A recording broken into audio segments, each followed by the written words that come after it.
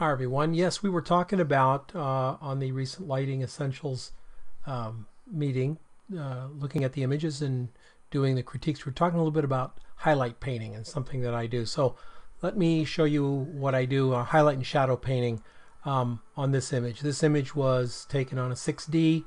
It's been through Lightroom where we straightened up the keystoning effect here. And we also darken the sky just a very little bit, but I want to show you how with highlight painting I can get a little bit more pizzazz out of this picture. So the first thing I'm going to do is I'm going to create a new layer above the background. I'm going to call it highlight, and I'm going to set the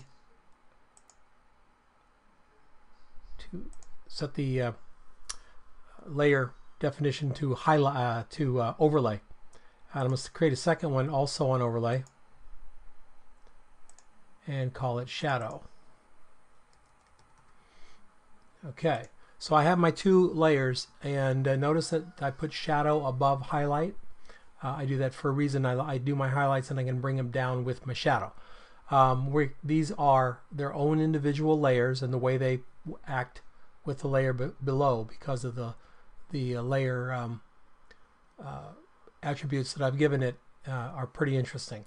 So I'm going to start out with some highlights here on the highlight channel. I'm going to use my brush, opacity of 10%, as you can see right here, and I'm using a soft edge brush, very soft edge brush. With that I'm going to paint in these a little bit dark, how these trees are. Paint this in. I'm going to grab those edges a little bit, especially the edges of the tree. Edges where the leaves are catching a little bit of natural light anyway. Alright, there we go.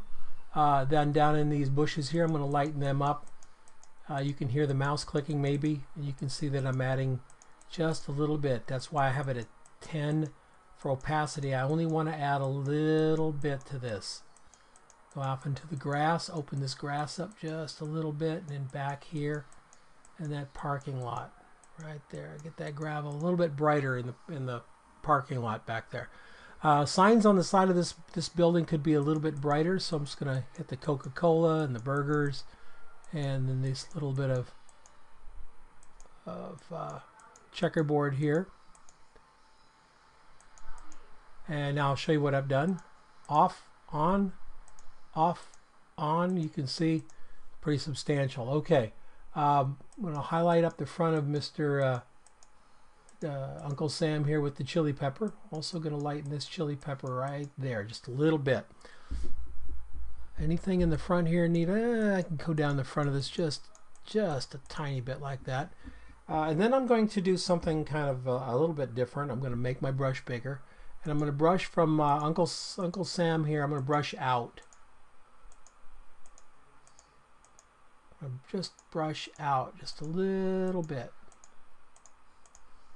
And I'll show you what I'm going to do next. Now, I want to darken this driveway up front so that I give my gravel a reason to be there. So we're going to go to shadow, and we're going to change to black as my color. I'm still at 10%, but now I'm going to come down here and I'm going to darken this road right in here just a little bit. So that starts to make the gravel stand out a little bit on where I want it up there. Make a real small brush and come right down the side of Uncle Sam here. Get a little more punchy contrast out of him, right on that side of him, right there. Let's come right down the back leg here. It doesn't do much that way. I'm going to darken this right under the tree here because I think it should be dark from the shade of the tree.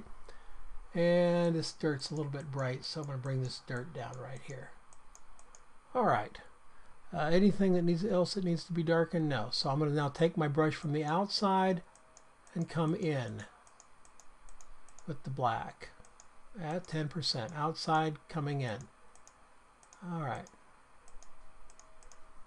So what have I done with the black? There we go. And if I turn them both off, there's the original image. And there's with the black and the white. Original image, black and the white. Okay, that's what I call highlight and shadow painting. Be judicious, be very careful. 10% black and white on layers set at overlay. All right, hope that helps, and see you next time.